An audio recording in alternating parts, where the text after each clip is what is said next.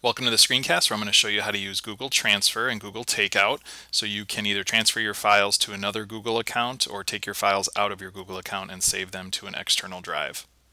Before you do a transfer, you probably want to come to your Google Drive, and if you mouse down under the menu here, you can mouse over this for storage used and see how much storage space your school or work account is currently taking up.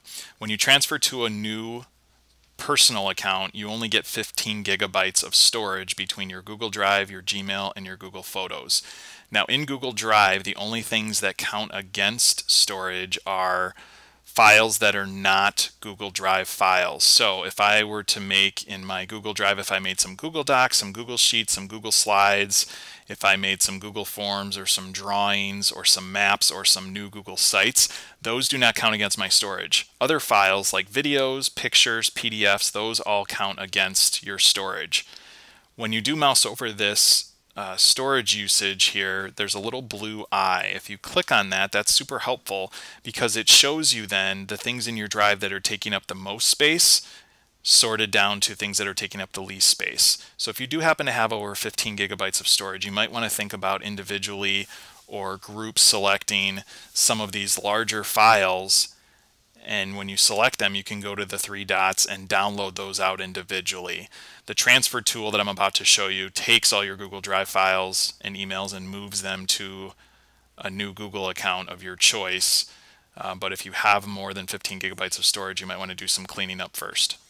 All right, so here I am in a student account, and I'm going to transfer my files out. Maybe I'm graduating and I want to take my files with me, or I'm leaving the district for another reason, and I want to keep my files.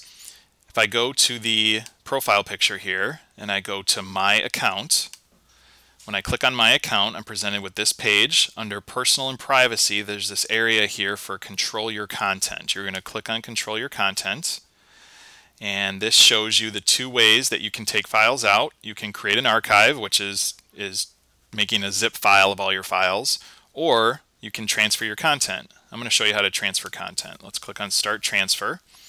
And walking through these steps, you have to put in what that personal email address is. So I have one that I've set up, just a regular Gmail account.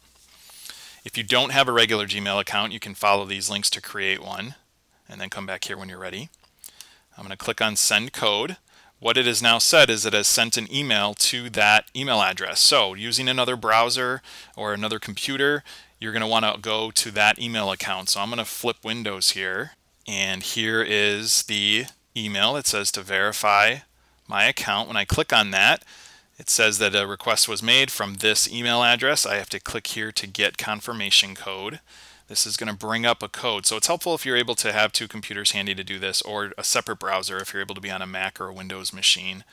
So you don't have to log in and log out all the time, but if you're only on one machine, you can do that as well. I'm going to copy this code. I'm going to go back to my student account, and the next step in the process is I have to enter that code right here. I can copy and paste it. I could write it down and retype it. You just want to make sure that that code is correct. And I'm going to hit verify. So that is now verified. That has linked the two accounts together. So it's saying that it's going to take files. Right now, Google Drive files and email are set to transfer to this FPS Pictures account that I've created. If you don't want to send your emails over, you can uncheck these or turn them gray. I'm going to click Start Transfer. And it's just that easy. Now it says you're all set. That transfer is in progress. It does say here it may take up to a week. That just depends on how many files are in your account. It has gone pretty quick in the few that we've done just as a test. And now you can go to that other account. And what you should see is you should see a folder here. So I'll make this a little bit bigger. The folder is named by the email address of where it came from and date and time stamped for when that transfer occurred. And if you go in there, there are the different files that were in that other account. So here are the few files I had. I also had a chemistry folder, and in there was another file as well. So those files, anything that was in your My Drive area, will transfer over. Now if you had files that were shared with you, those won't transfer. You'd have to actually save them to your My Drive in your school or work account for this to work. In your email, what happens is there will be a folder created. You can see right here.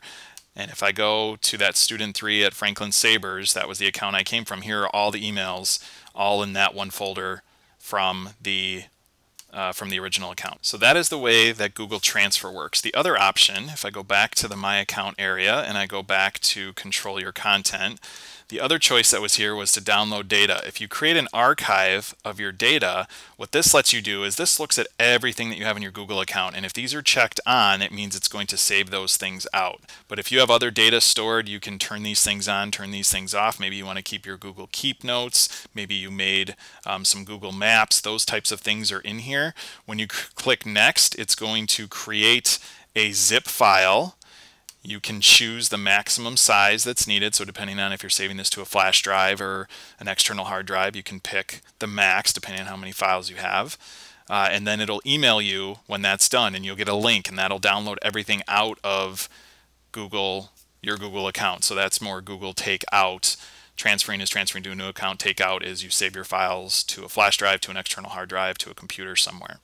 So those are the two options for getting your files out. Hopefully this helps as you move on. Thanks so much for watching.